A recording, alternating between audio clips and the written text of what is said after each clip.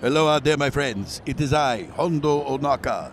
Now you know what to do. You must tune in to my favorite podcast, the Five-ish Fangirls. Otherwise, there could be consequences.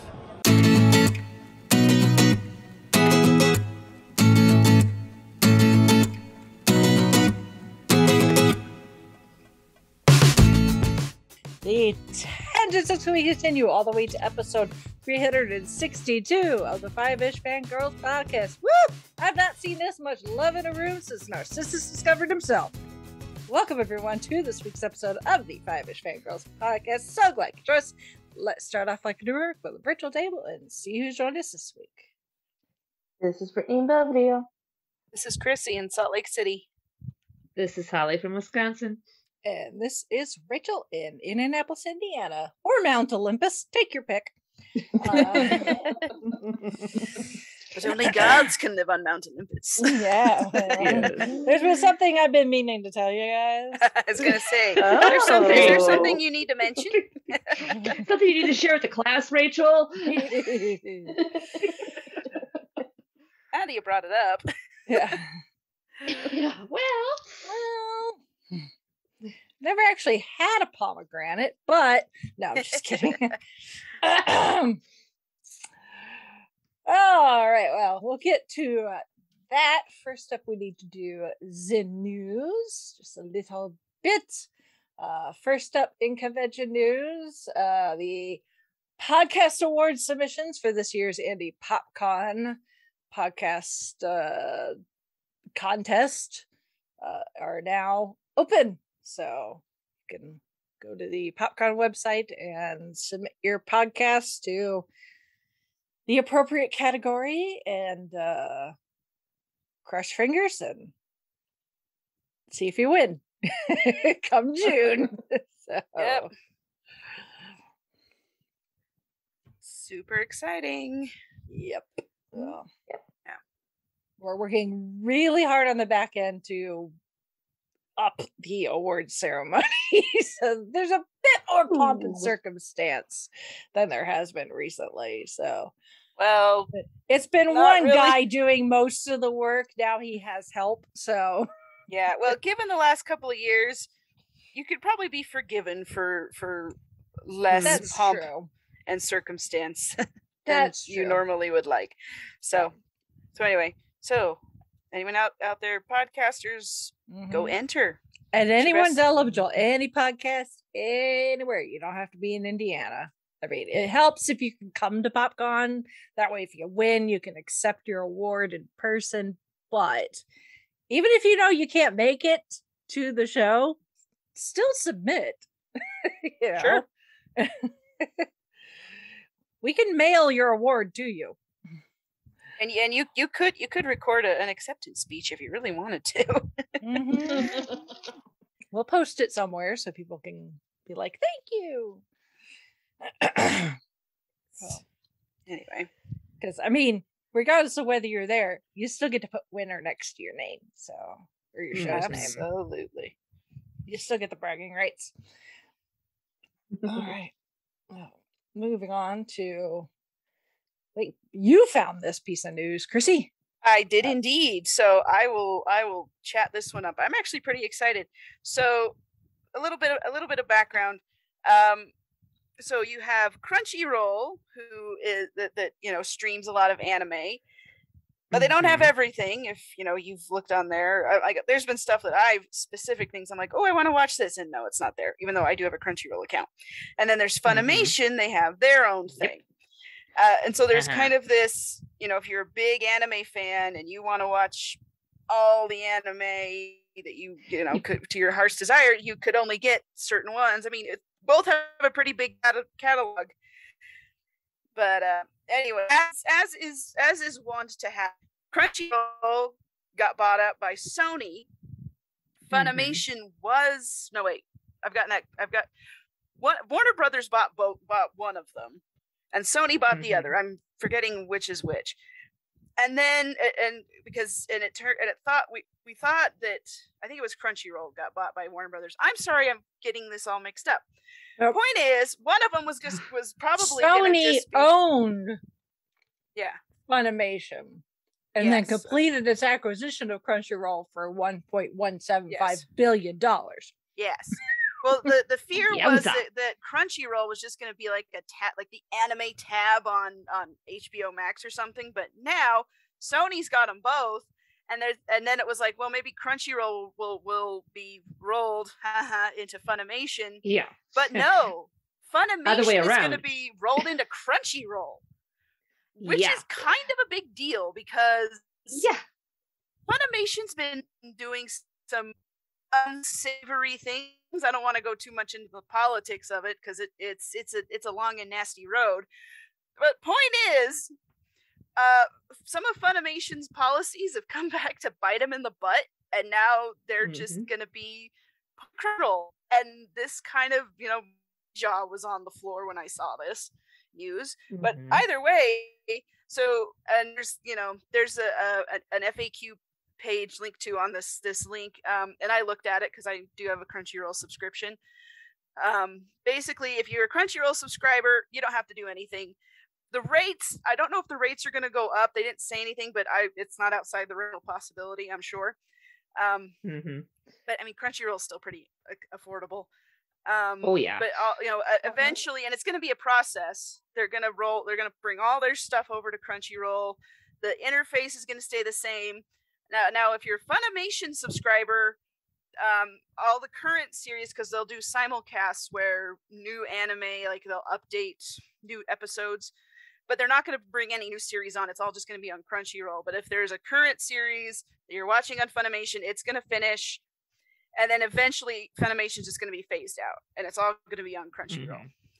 So, and there's I'm hoping I have some digital Funimation because I had bought some anime DVDs, so hey, free digital copy. It's just like, Now, what's going to happen to that? Now, I haven't heard, but one way or the other, but then this is just me guessing. But and where this is Sony that owns it, and that they're kind of minus the video game component or department of their company, which that's another story entirely. I kind of get the feeling that they're going to take care of that somehow. They might take the technology that Funimation had and say, oh yeah, we're here's your Crunchyroll digital library now. Because I can't imagine that they would be like, oh, sorry, you're just screwed. Yeah. But it feels like they're making this into one big, hey, this is our anime arm, which, with it being Sony, and Sony is a Japanese company originally. Obviously, they have, offices and whatnot all over the place, but I can't imagine they wouldn't take care of that. But everything is still very much in the beginning stages, but they are far enough along that they could announce this. So if there was and they're still working on putting all of Funimation's catalog onto Crunchyroll, and they do have a list that they're going to keep a running tally of everything that has been migrated over. So check that out, because I was trying to watch pre-tier on the free side of Funimation, because I did not want to give Funimation any money if I could help it. But the ads were annoying. But I'm like, oh yay, it's gonna come to Crunchyroll eventually. So I'm watching for that one to show up. So anyway, anime fans, rejoice. You don't have to have a gazillion different subscriptions all over the place. Now, I'm not saying Crunchyroll hasn't exactly covered themselves, or has covered themselves in glory in certain ways. They've done some some of their crap has been obnoxious, but of the two, I think Funimation is kind of the one I give the stink eye the most to. But yay Crunchyroll, yay anime, and I am excited. I'll have to get. Yay for more content in one area instead of which one do I have to go to? I know. I get the feeling, and not just with anime, but just kind of in general, I get the feeling that once all these, streaming, people calling it the streaming wars, quote unquote, which, okay, I guess that's about as good a name as anything. for it, but I get the feeling there's going to be like like a handful of streaming services, and then they just all, because they've all bought each other out. But me being a UK British mystery fan, I'm waiting for the day BritBox and Acorn decide, hey, let's join teams here, so everything's in one spot. Right. Especially since like our library, we used to have RB Digital, but then Overdrive bought them out, and I could get Acorn through RB Digital, and Overdrive still has it, but it's in a really weird spot, and not every library gets it because it's really expensive. I mean, again, that's something that's a rabbit hole I could go down a long ways, and everybody would be snoring before I was done explaining, so I'm not going to. But yeah, it's like, come on, guys, just play nice, please. We did all this cord cutting because we were trying to save money, and now it's like it's turning out to be more expensive. Yes, it's like, who'd have thunk? At least I don't have to deal with any obnoxious DirecTV customer service people. True. Yeah. So, if I need to cancel, I have to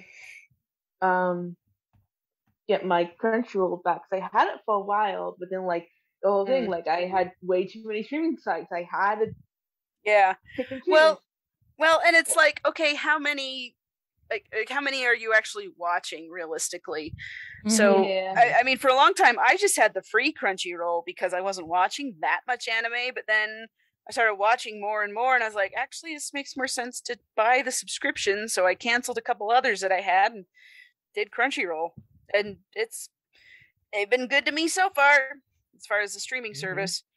Now, their originals, I kind of hope that they've given up that particular hope and dream, because please don't just stream stuff.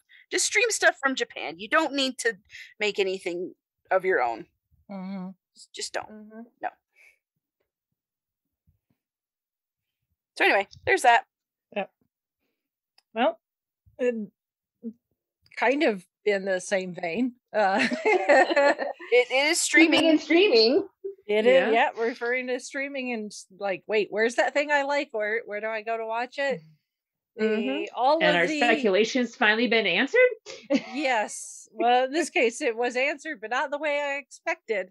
Right, yes. I really thought that all this stuff was going to go to Hulu, but no. Well, I kind of thought there might have been all the MCU shows pre Disney Plus. So Agents of S.H.I.E.L.D., Agent Carter, all the Defenders related, Jessica Jones, Iron Fist, all of those, instead of going to Hulu, are going to Disney Plus. They've been removed from Netflix as of the end of February.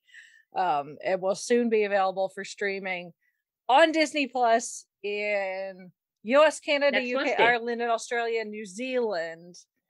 And there are going to be updated parental controls also on Disney Plus. So you don't have to worry about your youngins watching Toy Story and suddenly stumbling upon Daredevil. Well, if my kids have been watching Toy Story and Disney Plus just tells them that they might like Daredevil, there's something wrong with your algorithm. First off, yeah. But Yeah. I do don't think appreciate- that'll happen. Yes, but yeah. So I understand. Yeah, I'm glad that they are all getting moved at Disney.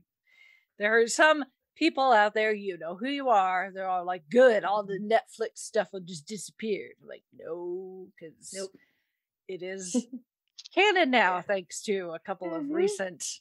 It was in my mind, it was canon anyway, but for all the haters, they made it canon pretty blatantly in a few recent productions that have come out in the last few months. I'm just saying.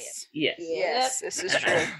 And like, I mean, yeah, if Disney was worried about the not being family friendly, but at the same time, like, those are Marvel things, so it wouldn't make a lot of sense to put them on Hulu. And so it's like, they could do that, but And honestly, I don't think there's any reason for them not to put more adult content on Disney Plus. I mean, it's kind of the world's worst kept secret that Disney does produce PG-13 and R-rated stuff just under, Touchstone or Hollywood Pictures or one of their other labels. So it's like, who are you guys fooling? Really? Right. Because I think we had even mentioned earlier when they came out, we had discussed this too, and I had mentioned, well, maybe they'll have a special adults only section. Well, here we go. Or, I mean, they already have the kids profile. Right. Which is like, it's like mom and dad are gonna be able to watch something once the kids go to sleep. Yeah. Right. I mean, and Netflix has the same thing. I think Hulu has a similar thing that they only have. It's you create a profile and that's the one that your kids use. So it's kind of like, well, I mean, and the parental controls very appreciated, of course. But it's like, to me, it's a non-issue. Yeah. But I appreciate the gesture because sometimes I want to watch something a little more grown up.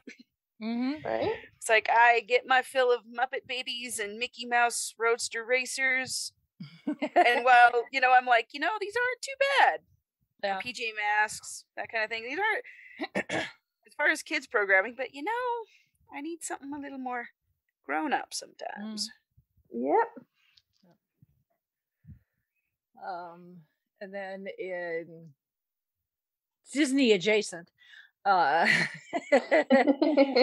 the Jim Henson Company, they are working with this name of this company, Mighty Coconuts. You gotta name your organization something, so why not? Hey, it's memorable. Yeah, they are working with them to develop a 36-hole virtual reality course set in the world of Labyrinth. Oh boy. Take me there. Yes. Sign me up. Holly's like, when's my next vacation? Yeah. Exactly. And how much are those virtual goggles going to set me back? I can say no. Well, and I know both Holly and Brittany have had opportunities to play in virtual reality, thanks to Chauncey. Yes. Granted, they were playing Star Wars, but still, it counts. It counts. Yes.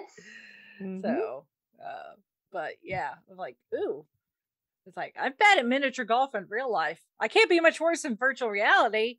So, So what if I wing hoggle a couple of times? It's all good. Exactly. Yeah. It's not like you're actually losing your ball in the pond. Or the bog of eternal stench. Yeah. Or that too.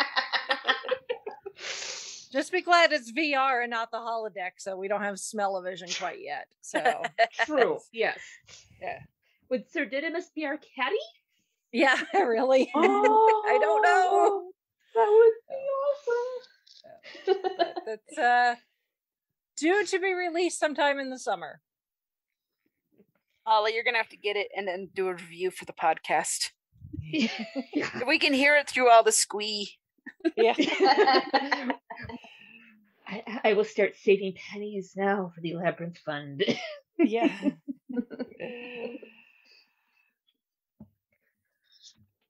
I'm sure that Chauncey would be like, and sold so that I can get Rachel to play in VR more. So, Yes.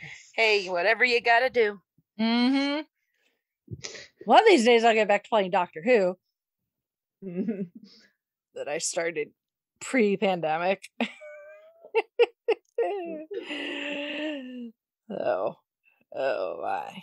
So, all right. Well, that's it for Zen News. So, moving on to feedback. Some feedback from Shalane. And talking about some of the stuff we talked about last show. And talking about the Chippendale, the Rescue Rangers movie. She says that she wasn't sure. She says, I wasn't sure how I felt about a Chippendale Rescue Ranger live action movie. Join the rest of us. Yeah. Mhm. She figured that they would do something similar in the veins of like the Alvin and the Chipmunks movies or the Smurfs. Mhm. That's Probably. something that's been done recently too, which they kind of have, except only one of them is CGI. So, kind of, sort of, sort of. If you tilt your head and squint a little bit. Yeah. Yeah. And she said another 80s pop culture reference she forgot to mention for season 5 of Stranger Things that could appear is Full House.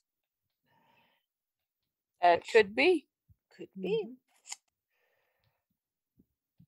And then talking about our names that we pulled from the hat last episode. She's pretty much the same as us as far as the things that we've seen these gentlemen in, like Liam Neeson, Phantom Menace, Narnia, the Lego Movie, Dark Knight series, John Rhys Davies and Indiana Jones and Lord of the Rings. So yeah, it's funny. It's funny on her entry for John Rhys Davies. Like, the only movies I've seen him in are Indiana Jones 1 and 3, Lord of the Rings, Aladdin 3, Jungle Book 2. Yeah, this whole big list. That's I'm like, still a lot. Yeah, I'm like, only, huh? Both guys have been around for a while, so Yes. the resume is a bit long, but yes. Yep. We have our wheelhouses, and you can kind of see where our priorities lie when it comes to consumption of media. Indeed. Yes. Yeah.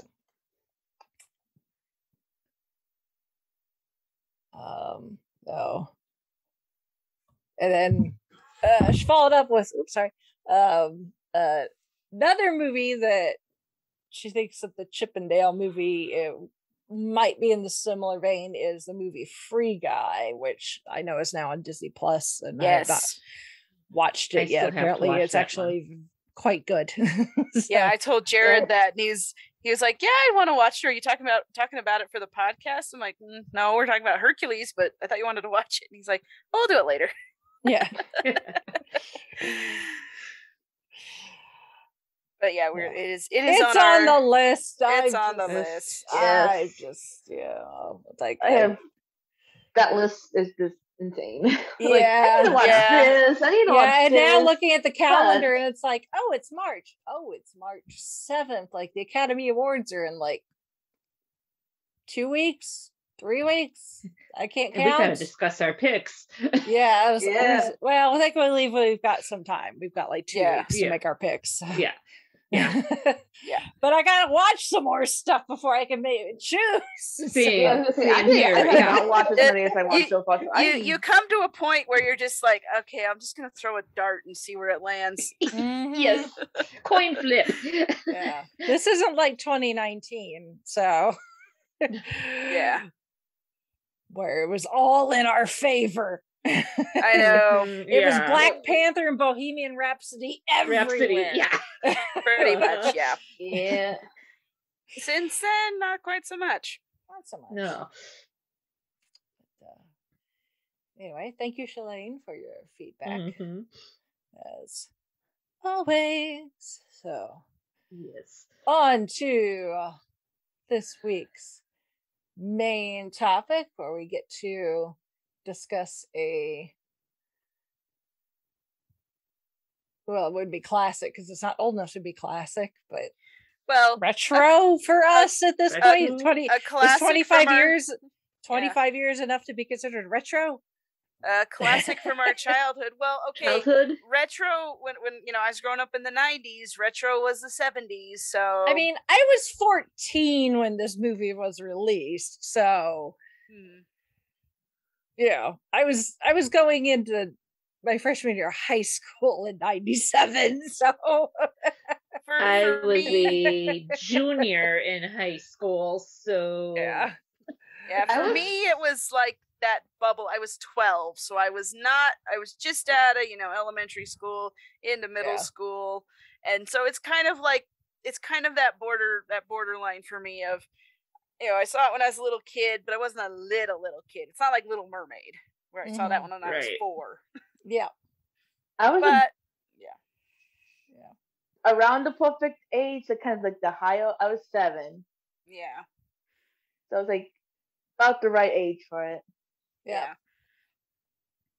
I mean, we still saw it and loved it. And at the time, speaking of Shalane, she was a baby, and it was just funny because she was just so adorable. And we like, oh, look, baby Hercules looks just like little Shalane. Aww. Aw. And so I always think about that when I see that. I'm like, oh, that's when Shalane was a baby. Well, and yes, regardless of what label you want to use on generationally how old this movie is, I do like, it's always fun to do these Disney movies that we remember fondly from when we were younger. But even more so when they're the ones that have like historical, even if it's not necessarily true historical, but they have ties to something that is really old. So that is fun to do to look into the source material for what it is. In this case, it's the story of Hercules, which I've had fun going down the YouTube rabbit hole of watching various videos of talking about the various. It depends what language you were reading and writing at the time. The variations of the story of Hercules, and even how his name is pronounced. Right. Well, because Hercules is the way the Romans said it, but and Greek is Heracles. But like people, even before this movie came out, they knew it as Hercules, so that's what they kept. And honestly, yes, we're gonna get this out of the way. This movie is definitely not the traditional story of Hercules from Greek mythology. So if that's a hang up for you, it's not even. It's fanfic. It is fanfic. I mean, just Greek mythology in general. This is very, very, very sanitized. This is Hercules for kids. Like, okay, so this movie came out, and then I think a year or two later, there was an animated version of Hercules and Xena that we watched a lot. And that I just sounds remember, about right. Yeah, I remember watching that. Kevin Sorbo and Lucy Lawless. It was animated, but they did the voices, and I'm like, wait a minute, this is not, because at the time I was not well versed in Greek mythology. I really didn't know that much about it, and then I'm like, wait a minute, what? Who? What? Hera and Zeus and what the heck? I don't know. Ares. Now I'm like, Ares. What the heck is this even going on? But now I'm like, oh, okay, yeah, it was the Disney version, which is fine as long as you realize it's the Disney version and you can enjoy it for what it is. And I absolutely do enjoy it for what it is. Disney, the animators and the script writers, again, did a really good job about putting references in there, kind of like Romeo and Juliet, where if you know the source material, you're going to be like, oh, that's very funny. Yes. If you're an adult, and it's going to go right over your little kid's head, so you don't have to worry about them being traumatized by said references, like when after Hercules and Meg have their day out and he's talking about everything and he's like, oh, we did this and this, and oh, that play, that Oedipus thing, and I thought I had problems. Yeah. So there it is. The joke for the adults who probably read Oedipus in high school, if not college. Yeah. And then the kids are just like, oh, this is fun, and they're being cute together, and all this, and that is Disney. Well, definitely Disney Renaissance. Yeah, because Hercules is in that mode, even though it's might not be considered part of it. It's getting towards the end because at this point Katzenberg had left. And actually, according to the trivia on IMDb, supposedly some of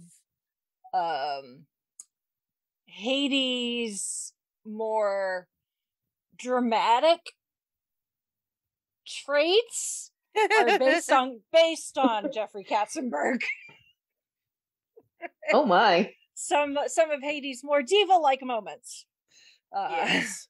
Were taken then from the people that knew Jeffrey when he still worked there. So yeah, although a lot of it was just James Woods improvising and just doing his thing, he pretty much improvised the role. Mhm. Even once they gave him Hades was supposed to be way more serious and more like scary, like like an Ursula or maybe Cruella de Vil type evil character. But then James Wood gets into the recording booth and just starts. So they are like frantically rewriting the script to make it fit more this persona that he's giving Hades. And he's like, "Oh, thanks," throws it over his shoulder and keeps ad-libbing. He went very Robin Williams with Hades, like Robin did with Genie. So yes, exactly. And it's like, because I was reading one bit where like they were when they were first casting Hades, and they went through all these different people, and they were like doing the big booming god imperious voice, like I'm the villain and everything, and James Wood comes in and just says, "Hey, name's Hades, Lord of the Dead. Hi, how you doing?" And they're like, "Oh, that's our guy." And so that's kind of where that whole where the character came from, is him just kind of being okay, so I remember at the time, like Disney Channel had this show called Movie Surfers. Maybe some of you of a certain age will remember this. Yep. The conceit was all these kids that were chatting online together, and they were learning about the behind the scenes of certain Disney movies. They did one for Hercules, and so there was an interview with James Woods, and he was talking about how Hades, he's a quick talker, he likes to schmooze a little, and I just always remember that interview when I watch this movie, and I'm just like, yep. It's like, and there are just certain things. It's that, and the scene when Hercules has like sliced the head off the Hydra right away. It's just kind of laying there with no head, and it looks like a big ham.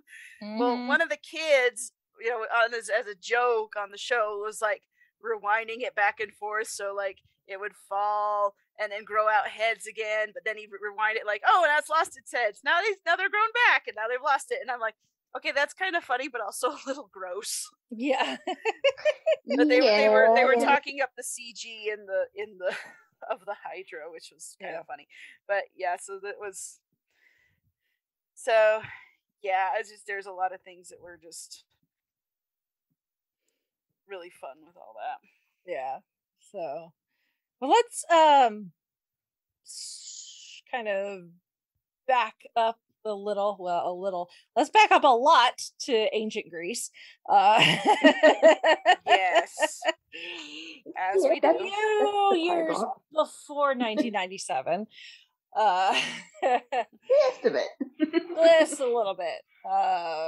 With the actual source material of Hercules or Heracles, or he's had lots of names, again depending on which story you read, translation and years and just different cultures over time. The general consensus at the very least is he is the son of Zeus, because Zeus was the god equivalent of Albert Einstein. Really love the ladies. Yes. Especially human ladies, even though there were plenty of goddesses for him to schmooze with, and he's married to Hera of all people, but he really liked the human ladies. And so in one version, most versions, he takes a liking to this one particular woman, disguises himself as her husband, they get it on, she gets pregnant, 9 months later, bada bing bada boom, you've got a baby. There are some versions where Zeus gets her pregnant, and then her husband comes home that night. They get it on as well, so she ends up pregnant with twins. Obviously not identical twins, fraternal twins, because two separate fertilizations, two different how that works. But again, so many months later, 2 babies, and because they're brand new babies, are like, well, one of these is Zeus's and one of these is my mortal husband's. I'm not sure which one. Meanwhile, Hera finds out what her husband did and was like, well, we're not going to have that. So she sends these poisonous snakes down to the nursery to kill the babies. She figures just kill them both. That way, if there's no way I can get the wrong one. They hear cry, the human parents hear crying, run to the nursery. The mortal baby is there crying up a storm. The other baby, who we now know is the son of Zeus, has strangled said poisonous snakes.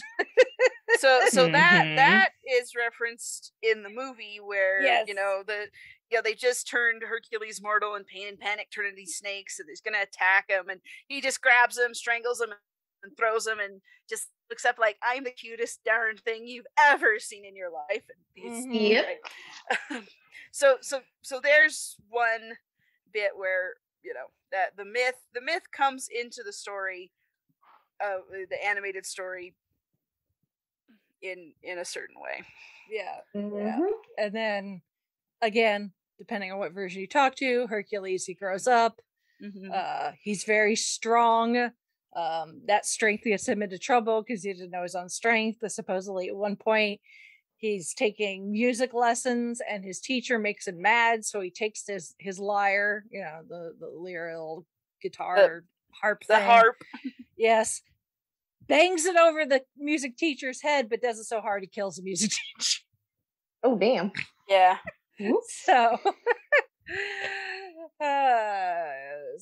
but eventually he grows up and goes off to live his own life. He does meet a woman named Megara, who he ends up marrying and having apparently a crap ton of kids with. Again, Hera is jealous because her husband's spawn that he had with another woman is alive and in a happy marriage with lots of kids, having a great life. So she puts a spell on him, makes him go crazy. He ends up killing his kids, and in one version, Meg. He's, once the madness goes away, he realizes what he'd done. He's so distraught. So he goes to this oracle and is like, I've done this horrible, horrible thing. How can I, fix it? And she's like, the oracle is all like, well, you gotta. Again, it depends on the story. At one point, he goes into slavery. He gives himself as a slave to someone for a year. He ends up meeting and marrying another woman. So the Meg in the movie is actually a combination of like all 4 of Hercules' wives that he had, because he had 3 mortal wives. And then when he eventually dies and goes to Mount Olympus with the gods, he ends up marrying technically his half sister. But I guess when you're a god, genetics don't matter. Zeus and Hera were technically siblings, so there's a lot that just there's a lot of our modern sensibilities, and you read these stories, you're like, that sounds so weird, but to them back then it's like perfectly normal. Perfect sense. And it's not bad or better or anything like that. It just is different. So and that's what you have to remember when you're reading these ancient stories. It was different. And but I'm sure there's stuff that if it went from our time period, if it went back in time, it would be weird to them. Yeah. But at one point he finds himself in trouble and has to kind of wipe the slate clean. Kind of like Natasha. He's got red in his ledger. He's trying to clear it. And that's when he gets the 12, what becomes the 12 labors. Now, I didn't know this because I've always the 12 labors of Hercules. But Actually, it's supposed to be 10. Problem is, 2 of them got disqualified, so you end up having to do 2 more. That's why it's 12. I did not know that. Yeah, they Like, really, oh, it's 12. yeah, they really put him through his paces on those. Mm-hmm. Yeah, which they show in like visual representations of a lot of them in the movie, like the Nemean lion. Obviously, we see him defeat the Hydra, which is one of the laborers that got disqualified because he had help. He had a nephew help him. So that one get disqualified. I'm gonna butcher a lot of these. I'm so sorry. The Erymanthean boar. We see that on the side of a pot at one point. I think one of my favorite is when Phil, while Hercules is getting like his portrait painted, and Phil is going over his schedule for the day, and one of them is he has to go to visit the Amazons and get a girdle. Yes, and So again, if you're versed in Greek mythology, all these little hints of you gotta go get a girdle from some Amazons. Yeah, it's just it was a bit more complicated than that. Well, yes. Mm-hmm. I mean, he didn't necessarily have to kill Hippolyta. It just happened in the end. Everything kind of spiraled out of control. So. Yeah. He could have just gotten the girdle and just kind of left, but no, the Amazons were like, he's here to enslave us, and the fight broke out and Hippolyta got killed in the process. You know how it goes sometimes. Yeah, Yeah. These things happen. Yeah. No biggie. Yep.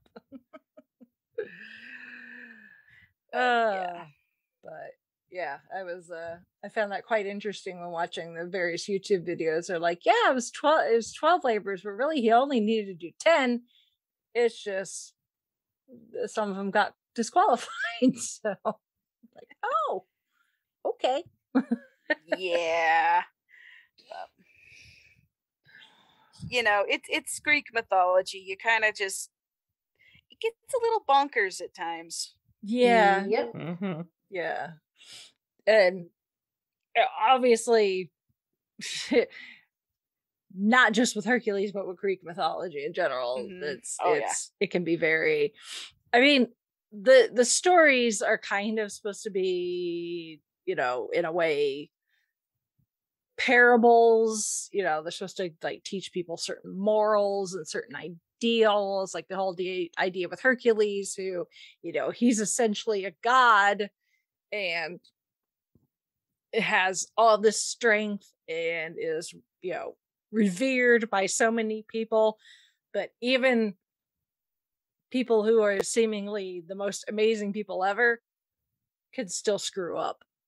Yes. Well, that's the story of Greek mythology in general. In general.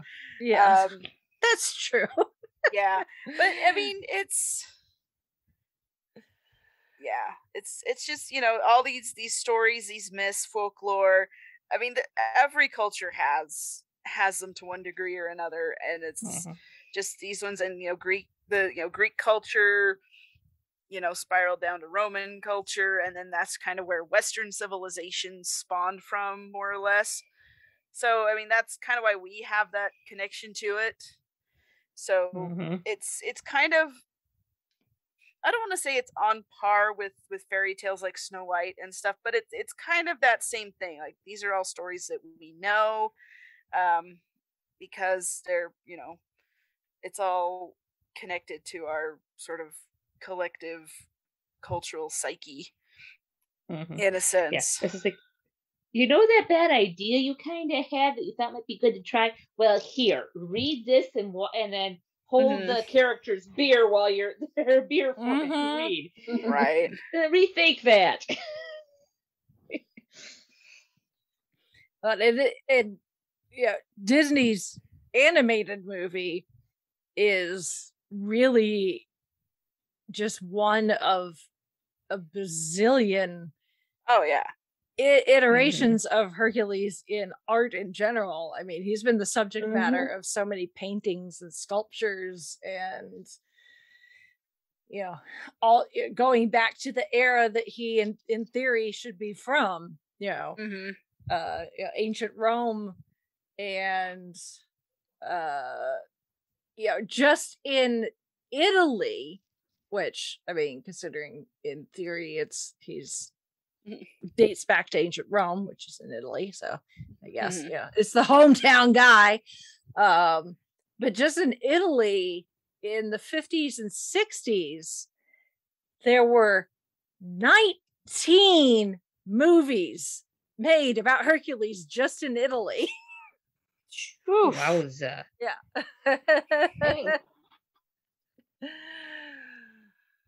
So, yeah, he's kind of a big deal. A little bit, yeah. Well, it's that whole, I mean, this goes back to, I can't remember who it was, one of the guys who wrote Superman comics, more recent ones. He even said, like, he saw this movie and it was like, this is one of the best Superman movies I've ever seen. And he actually wrote Superman comics. So it's like, those ideas of superheroes and things like that comes from, these myths and mythology.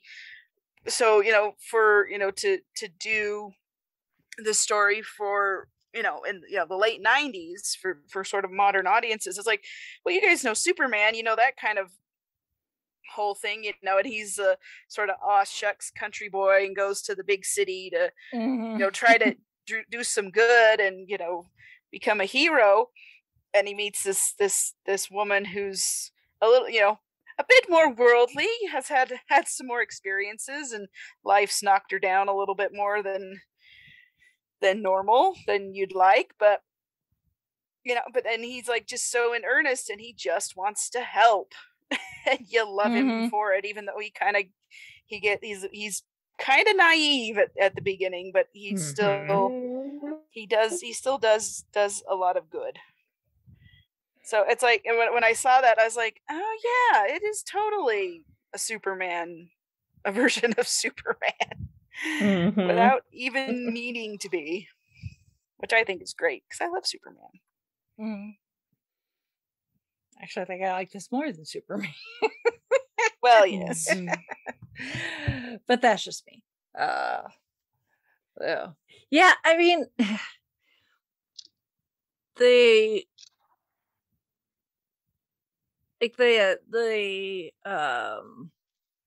not necessarily the moral of the story, but when Hercules goes to try and figure out his origin story, because he doesn't know what it is in the movie, that he gets to talk to his father via big ass statue. It's a good thing it's a good thing James Woods did what he did for Hades, because I don't think you could have two characters that are like the big booming, and the big booming fits really well for Zeus. Yes, it does. Yes. That's kind of what when you think of Zeus, that's what you think of, is he's the got the great big voice and he's the king of the gods and all that. So yeah, it's definitely your Charlton Hestons and your Sean Connery. Yes, those voices. Which I had totally forgotten. Charlton Heston is the guy who is the narrator at the beginning.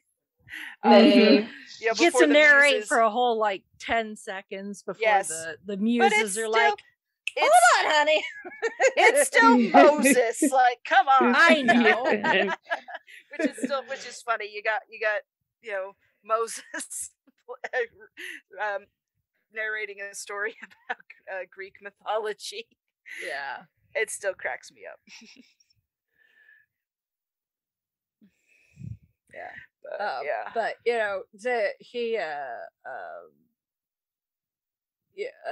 Hercules has this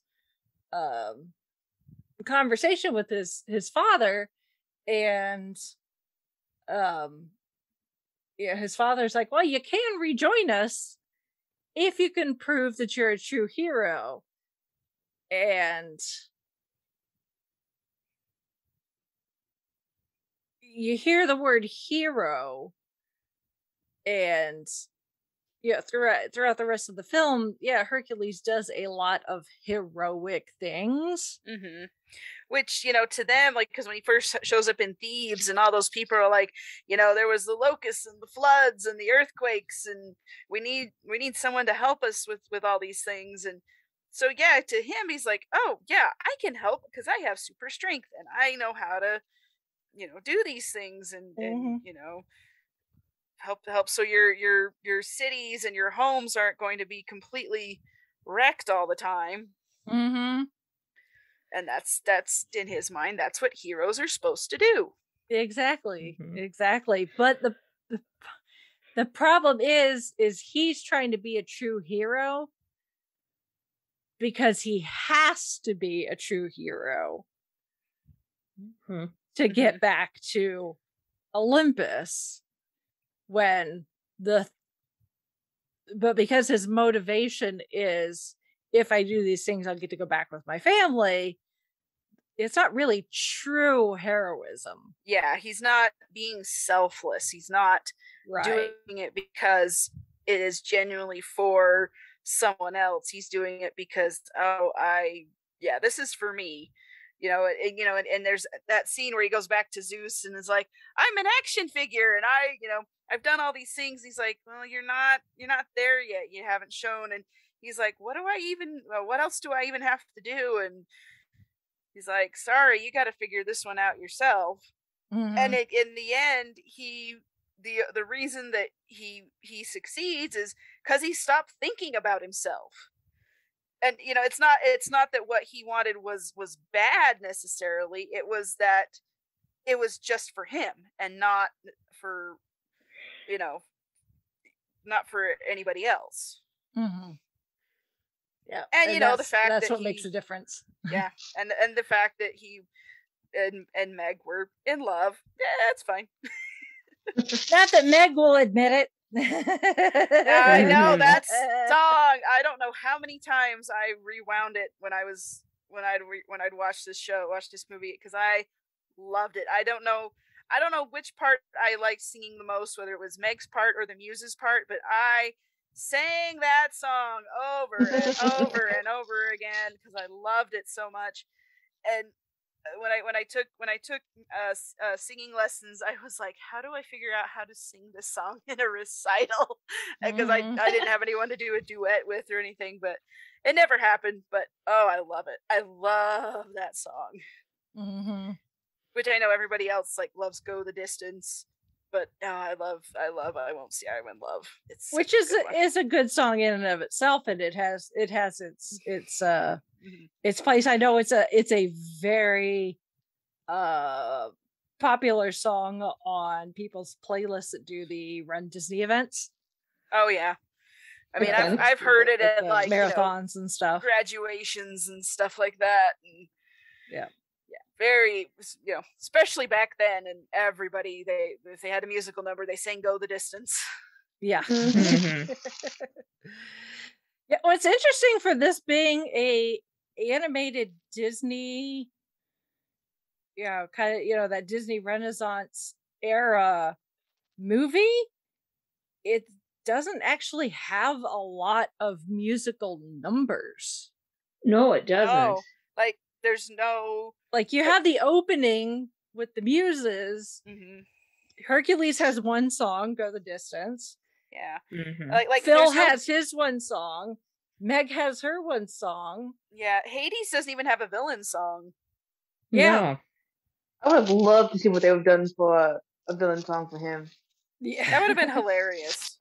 Yes. Yes. Although I don't know how good of a singer James Woods is. So with Danny DeVito singing, which I'm not complaining about his singing because his voice works for that song and the character. Yes.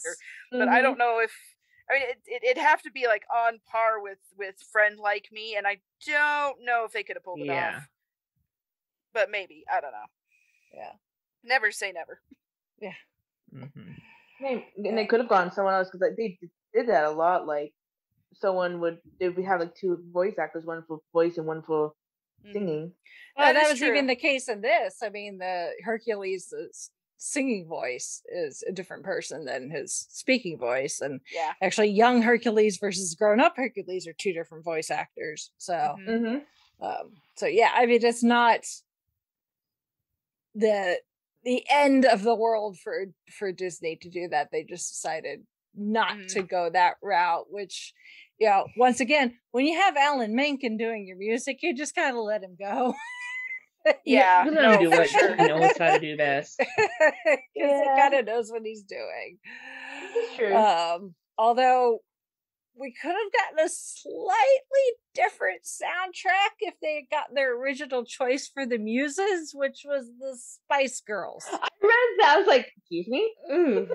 I know, and I'm like, well, if they'd gotten them, I mean, okay, because this was the time period that I was into Spice Girls. I do not regret it at all. I was middle school. That was me too. I was a huge Spice Girl fan. Oh yeah, I bought like all these photographs, put it in my locker, and all this stuff, and I had boots that had a platform that had to have been 4 inches thick. Yes. Wow. So, and it was just sort of thing. So, you know, if they had gotten the Spice Girls at the time, we would have been just like, okay, yeah, they have the Spice Girls. That's great. But now, like, thinking about it, like, I don't know that it would have worked quite so well. I don't know if it would have been the same. Yeah, because it probably wouldn't have had the gospel feel to it. Because I don't think that's something necessarily the Spice Girls that's not in their purview. I mean, they probably could have tried, but you know, it's not necessarily their wheelhouse. Meanwhile, having the muses and having this very kind of Southern Baptist gospel feel to it, you know, you could just see the muses if they were human in the modern day at some church in the deep South with their big hats, you know, just shaking the tambourine. Which honestly, I mean, now that I think about it, if they had gotten the Spice Girls to do it, it would have dated the movie really, really badly. It would not have been as, I mean, some of the CGI is a little bit off, but not as bad as I thought it was going to be when I watched it this time. I was like, oh yeah, they had the CGI Hydra and all this, like, oh, it's going to look awful. Actually, it didn't.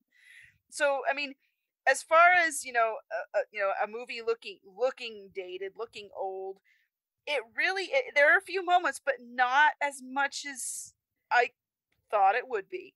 And I feel like if they had gotten the Spice Girls, that probably would have made it like definitely a product of its time.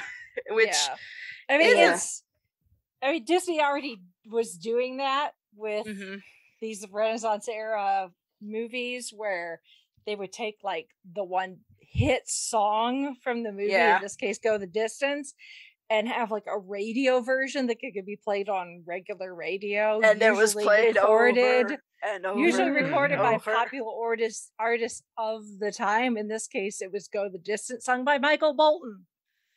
Oh, yes. That's right. So and there was a whole music video for it, which actually wasn't too bad. It just was all.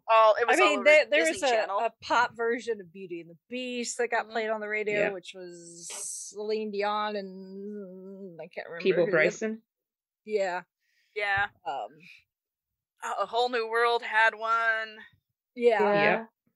I don't think Lion King had one. If they did, it would have been. I think it was just Candy Feel the Love Tonight with Elton John, which I mean, right? That has not Circle of Life. It's Elton John, so yeah. I know, because now I'm like going down the list, like who else did they have? I mean, and then Tarzan was Phil Collins, obviously. Yeah. Right. Yeah. Although apparently the Spanish version of the film Go the Distance was done by Ricky Martin. Oh my! Again, of the time. Yes. Yeah. And Go the Distance did get nominated for Best Original Song for both the Golden Globes and the Academy Awards. But this was 1997, and nobody could hold a candle to Celine Dion and that giant sinking ship. Yeah, Titanic cleaned up that year, let's just say. Yeah. Although it didn't win everything that it was nominated for. I will hold on to that fact. Goodness. Yes. Although it has come around in my estimation a little bit since then, but that's another topic for another day and another podcast. Soon to be appearing on Gold Standard, the Oscars podcast. Yes, that one. And by soon, I mean sometime next year, probably.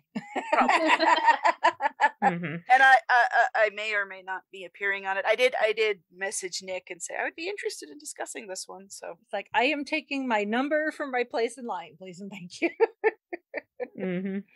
Pretty much. Yeah. So yeah, because like I said, I was 14. Yeah, I was going into high school when this movie was released, so I was slightly out of the age bracket that would have been catered to as far as advertising and stuff. Obviously, Brittany was in that sweet spot. Brittany, did you ever find those plates? I did not, because we just recently moved, and I know which box. And I know what you're talking about. I'm sure I could find a picture on Google of someone. Oh yeah, they're definitely. I've seen them like on Google. Yeah, but was that McDonald's or Burger King? It's McDonald's. Yeah, because for a while Disney and McDonald's were like buddies. Like every Disney thing that came out, they were joined at the hip. Yes. Yeah. It was Disney, but for a while, McDonald's, and Coke. For a while there, they kind of Trinity. split, and they went to Burger King, and then they came back. And then there was a little bit with Pizza Hut. Yeah. The Disney McDonald's relationship has been a little tumultuous over the years. Yes. But I just remember there was that period of time in the late 90s where it was like Disney and McDonald's and Coke were like this holy trinity of merchandising. Yes. Yes. Yeah. And let's see what else.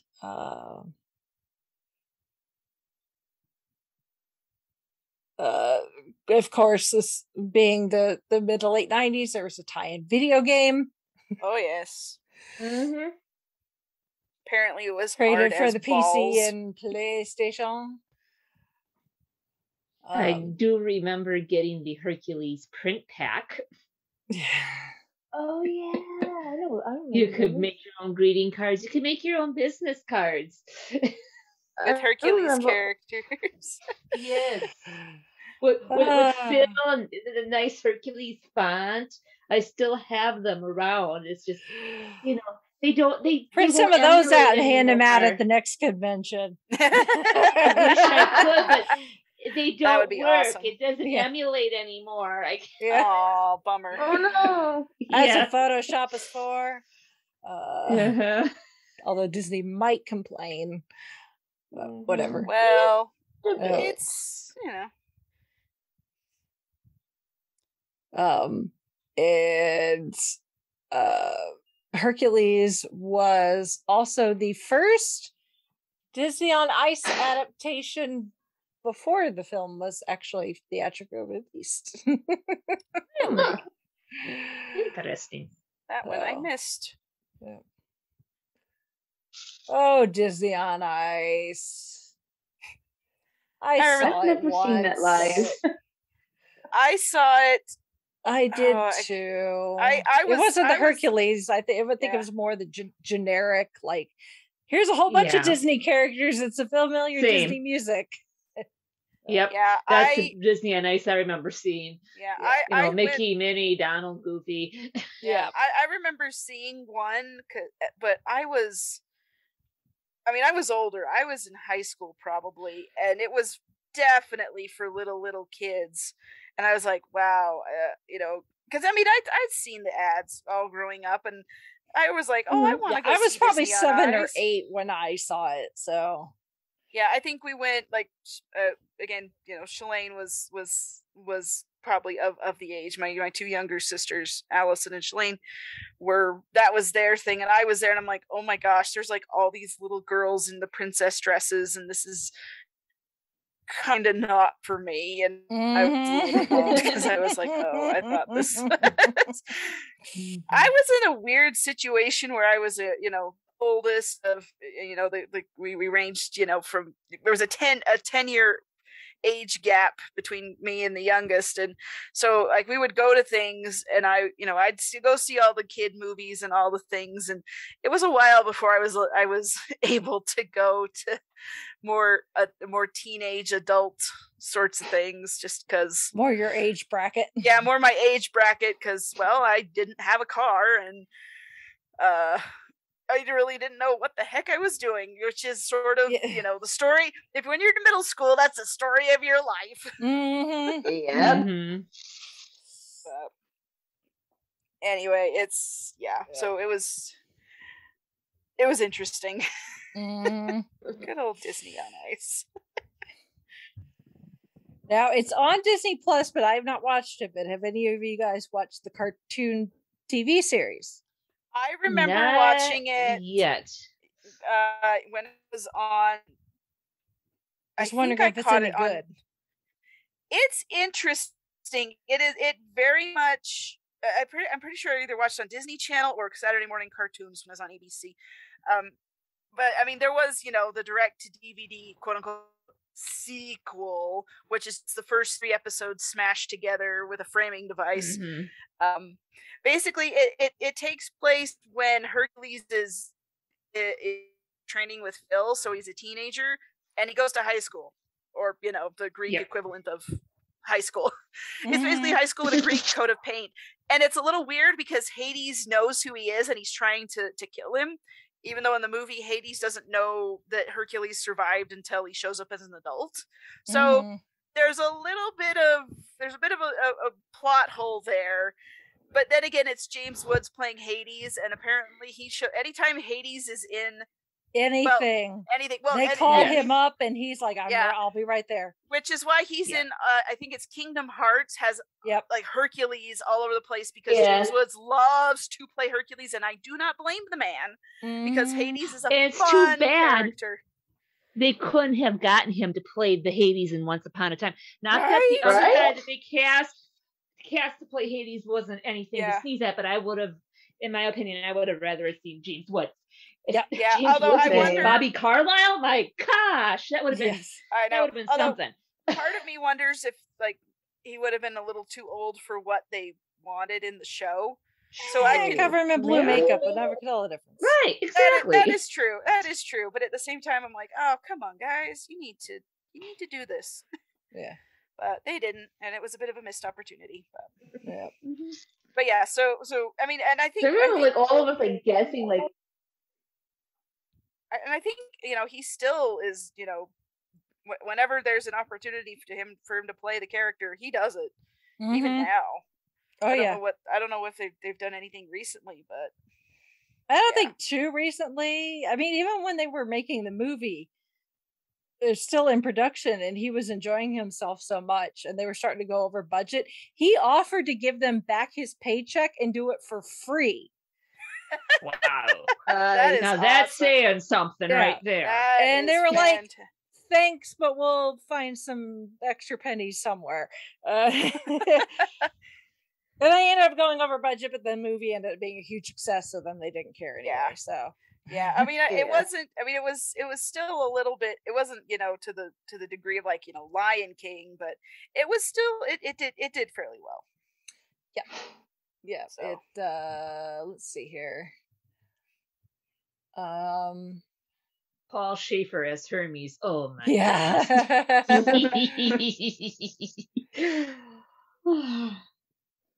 Yeah, it's opening weekend. It didn't do too well, but it was a very limited release.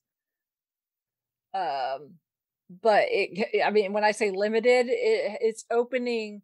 It began as a limited release in North America, playing in one theater, and it made $250,000 that weekend. Nothing to sneeze at. That's nothing to sneeze at. So, and then it expanded to 2 theaters and made $1.45 million. So when it got its general release, it made $21.5 million. So, ching ka-ching. Yeah, that's not bad. I mean, it was. it was less than what was projected. They were figuring 125 to 150 million, similar to Aladdin, but it ended up doing more Pocahontas money. Yeah, which Pocahontas, well, we did our review on that Yes, already, we have talked about Pocahontas. So. Yes, so go check that out for our thoughts on that, but yeah, Yeah. I'm wondering if that limited release didn't shoot him in the foot. It is possible. It could be. There were some other not cartoons, but other films that it was competing against, because that was also when Men in Black opened. And Batman and Robin. Yeah. Well, Batman and Robin. Men in Black. Unless we talk about the bat nipples and the bat credit card. Well, yeah. At the time, Batman and Robin was the shiz. If I may be so bold as to say, but yeah you're right. And Men in Black was. Oh my gosh, Men in Black was amazing, and it still is. Yeah, it holds up. I watched Men in Black quite a few times. Yeah, I mean, 97. That was just. It was an amazing year for movies, quite frankly. Yeah, and it just, Hercules just. I guess if it had come out in a different year, it might have been a little bit more than it was. But for the year and what it was competing against, it didn't do so bad. So I'm not gonna judge it for that. Yeah, I mean, it's nothing to sneeze at. It held its own. Yeah, and like we said, this was still technically the Disney Renaissance, but this was the end of the Disney Renaissance, right? So very much. All that, they were, on cloud 9 going into 1990.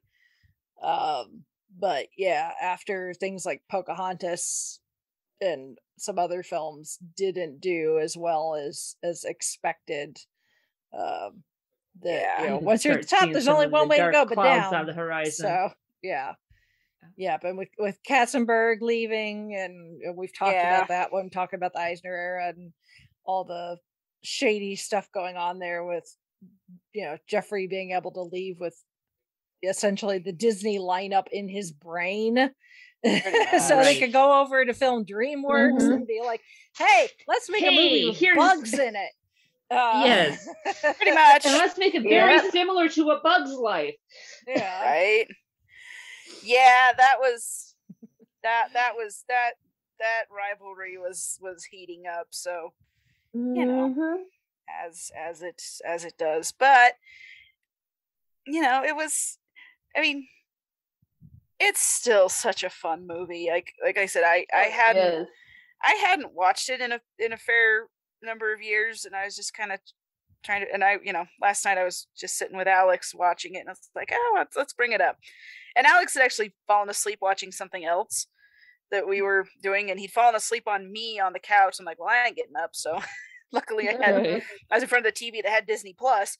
So we just watched it. And then he woke up in the middle, and he didn't really, clearly he didn't know what was going on, but he just kind of sat there and just enjoyed it for what it was. Good. So he is the type of kid where if you're watching something that he has zero interest in, or if he's bored, he'll let you know.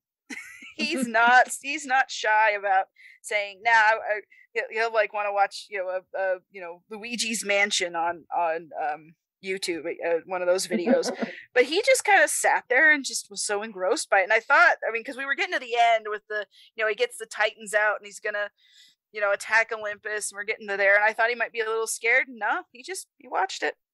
Cool. So that was great. So my 4-year-old, who he wasn't born, he wasn't alive in 97, obviously. Yeah. But it met with his approval, so yay. Yeah.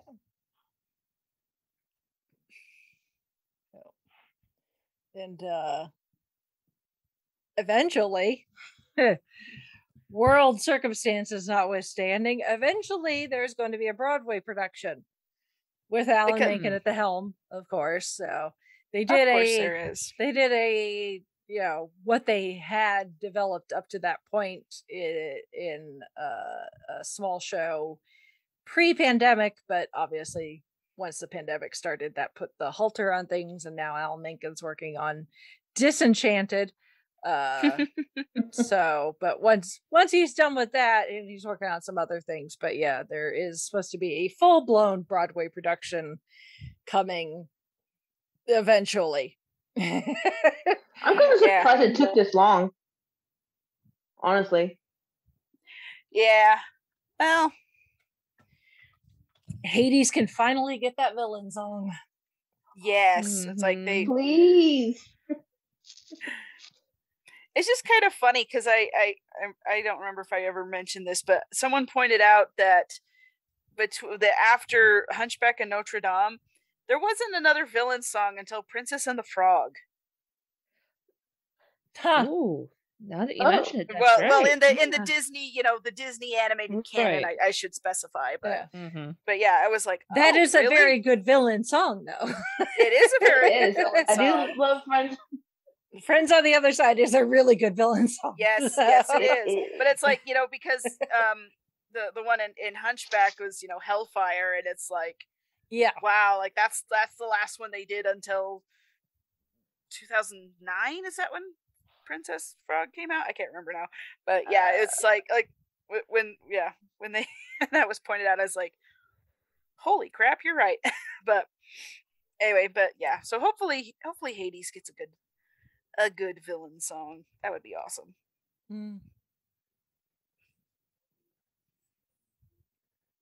So anyway, so yeah, Hercules. It's a fun movie, and I think it's gaining more appreciation as time goes on.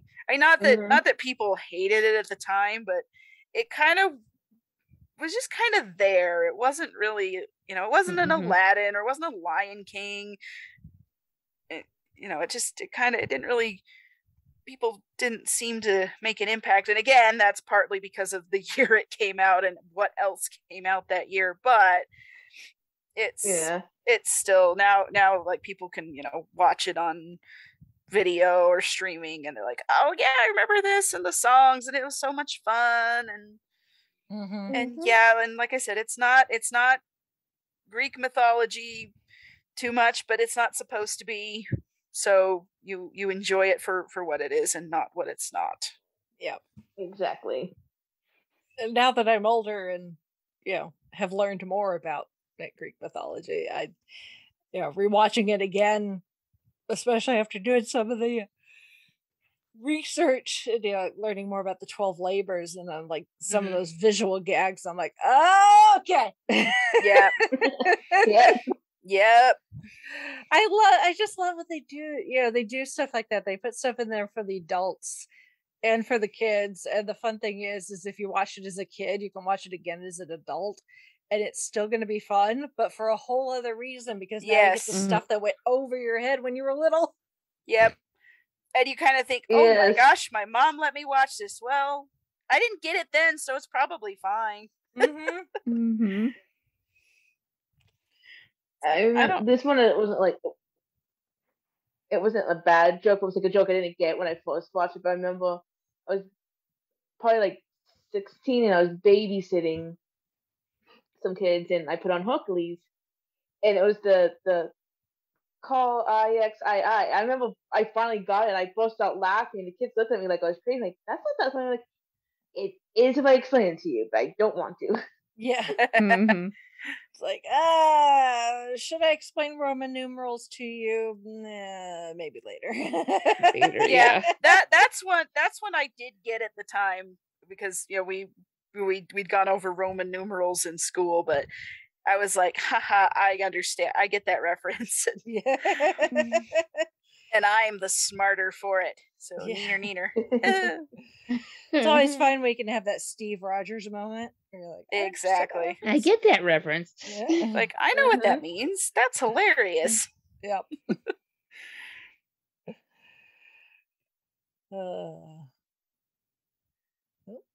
Anything else? No, like if you haven't watched Hercules lately, go fire it up on Disney Plus. It's a nice way to spend an afternoon. Mm-hmm. It still holds up. It definitely does. I mean, and it's a classic in its own right. Mm-hmm. Like we said, it does. It's not to the level of Lion King or whatever, but it doesn't need to be. Oh, but it's still good. Yeah. Right. So, well, if any of our listeners want to chime in with their thoughts on Hercules or any of our news items that we've discussed today, you can send us feedback by emailing us at fiveishfangirls@gmail.com. You can also visit our website, which is the5ishfangirls@gmail.com. No, the5ishfangirls.com. Sorry, I got a little bit on autopilot there. But yeah, so email us. You can go to our website. You can find our link to our social media: Facebook, Instagram, YouTube, all those awesome things, and also help support the show by donating to our Patreon or to or buying our merchandise or whatever else strikes your fancy. And of course, as always we thank our listeners and our supporters for their support. Mm-hmm. And glad you're here, glad that you're enjoying what we do, and hopefully we will continue to make excellent content for y'all to listen to. Mm-hmm. Hey, we got a whole backlog of Disney stuff to Oh my gosh, yes. Yes. I mean, we may have to at some point go back to the before we were all born. Yeah, the Walt era, and just gush over yeah, Sleeping Beauty and all that other stuff. I think we should do like how Disney Plus has like eras. We should do an era. Ooh, I know one that I would love to do. Sorcerer's Stone. Or the Sword in the Stone. Yeah. Oh, Yeah, I was like, wait a minute. Sword in the Stone would be a fun one. Mm-hmm. Yes. It has been a while since I've watched that. And again, fun source material to look into. Yes. Of course. Yes. Yeah, that's of course.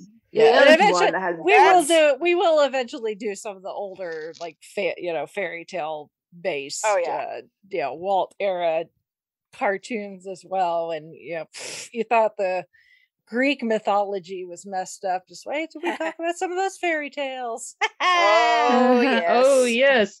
Oh yeah, No. the Brothers Grimm version have nothing on the Disney versions. Yes. Oh yeah. I will say this: there was one Halloween several years ago where I was still subbing at the library, and I went to and it was like October, and I was looking at the new stuff that they'd gotten in, and there was a couple that caught my eye, and it was like spooky versions of fairy tales or spooky versions of myths. That wasn't the title, but now I'm blanking on it. I remember what the cover looked like. Obviously, it's on my Goodreads anyway, and I checked it out because I was like, oh, it's Halloween. I'm in the mood for spooky stuff. Well, it was basically the myths. As because it advertised like, oh, this is a twist on all your favorites, and it's like, no, this is exactly the same. I still enjoyed it. No, this is just the source material. This is the source material, Right, yes. but I still liked it because it was Halloween, and I was kind of in the mood for that sort of thing, and the illustrations were sufficiently creepy, and I'm like, this is awesome, this is amazing. I don't think you had to do much twisting to make it creepy. Yeah. But it was still fun. It was For those of you who weren't in the know before the Disney stuff, it's going to be a twist for you. But if you knew otherwise, you'll still enjoy it. Oh yeah. I remember the first time I read the original Little Mermaid story was traumatizing. Oh yeah. Well, I was Cinderella was she, no better. Yeah, I was upset that the Little Mermaid didn't get a happy ending. I was like, what the hell? Exactly. It's like I'm like, yeah, she died, but she didn't get to be with the prince. Rude. Like I thought fairy tales were supposed to have happy endings. Yeah. Again, morality tales. Yes, I know. But anyway, yeah, we'll get to all that stuff. But Yeah. you know, there is still a place for the Disney version for sure. Yes. Oh yeah. It doesn't mean that the original isn't still available for your traumatizing pleasure. Like, I always say, like, when you like watch like the movies or shows that are based off something, even if it's not completely accurate or close, it gets you interesting, it's the doorway into like finding the other stuff and Oh yeah. watching. Yeah, like I said, the rabbit hole I've been going down just learning about Yeah. the actual mythology of Hercules. It's been quite. I love the Greek mythology. So this is what I was going to mention. Speaking of, so if I don't know, I'm sure listeners have heard of this because it's everywhere now. But if you haven't read Lore Olympus, if you're into Greek mythology and you want to read, it's a webtoon, but they've also published the first, I want to say 25 chapters in a actual graphic novel, probably with more on the way. It's basically it's a take on the Hades and Persephone story. Ooh, and it is nice. amazing. It is so good. Like, I heard about it, and you can read it for free on it's like webtoon.com, and it's like their biggest one.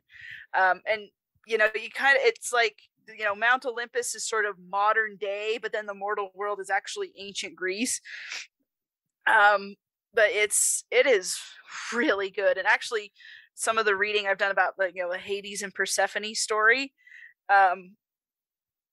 I don't know. It's something. It's definitely a rabbit hole I could go down on, and down. And I am not gonna go onto it right now because we'd be here all night.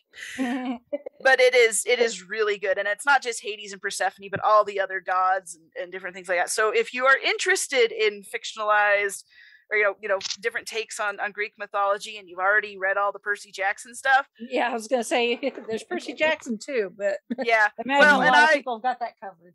Yeah, so if you're into Greek mythology, you probably have the Percy Jackson stuff covered. But yeah, I highly recommend Lore Olympus, and I'm like, dang, I wish I'd have found this earlier. Now, I mean, there's like over 200 chapters, so you could sit and read it for a while. There is a bit of a hiatus right now. The cliffhanger that she left us on is kind of obnoxious, Evil? but I get why. Evil cliffhanger? Evil cliffhanger. And then she's like, I need to take 4 months off, and I'm like, well, I can understand why. But damn you! Curse you in the most sincerest way. I've seen the ad for that all over, because like you can pick up the book at Walmart, which is like, I was like, holy crap, it's right here. I didn't buy it. I should have, but I'm like, oh, I can read it on Webtoon for free. Yeah. Say if you like musicals, there's a relatively new one called Hades Town. I haven't seen it, but I've listened to the music, and that's about like Hades and Persephone and all that. Mm-hmm. Yeah, like people talk about like, oh, how dare he kidnap her, but there's some other interpretations of that where it's more like, because Demeter was so overprotective. And Persephone, and that's what Lore Olympus does. Like, Persephone met Hades, and they kind of fell in love. But so they instead of him like forcing her, she comes down and she eats the pomegranate seeds willingly. And that's actually, scholars have said that's a valid interpretation of the story. It's not twisting it just because they call it the rape of Persephone. Well, rape had a different meaning back then. And not that long ago. It's more like kidnap or take away or something like that. So just again, be mindful of that when you're reading these things, because these kinds of things, because translation, culture changes over time, meaning of words change. And so what we find, what we use to describe something objectionable and actually quite heinous these days had a different meaning back then. So keep that in mind. Actually, having a similar conversation with my mom about how words changed over years today. It's kind of weird. Words are my life. also history and Yeah. how words change over time. So anyway, Mm-hmm. that's my shtick. Cool. Alrighty then. Well, we shall sign off for this week then. This is Brittany and Douglas saying goodnight. This is Chrissy saying goodnight from Salt Lake City. This is Sally from Wisconsin saying good evening. And this is Rachel in Indianapolis, Indiana. I'm a big tough girl. I tie my own sandals and everything.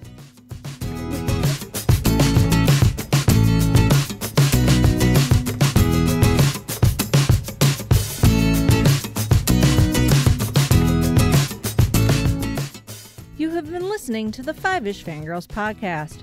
You can find more episodes and information at the5ishfangirls.com. Any and all books, movies, games, and any other forms of media mentioned are owned and operated by the respective copyright holders. No copyright infringement is intended or implied. If you wish to support the show, the easiest way is to leave us a rating and review. More ratings and reviews will make it easier for others to find the show. If you wish to support us monetarily, you can do so at patreon.com/5ishfangirlspodcast. All money goes towards fees and equipment to keep the show going. For official Five-ish Fangirls merchandise, visit redbubble.com/people/5ishfangirls. We love hearing from our listeners and encourage feedback. You can email us at fiveishfangirls@gmail.com. You can also like and follow us on Facebook at facebook.com/5ishfangirls. Thank you so much for listening, and may the squee be with you.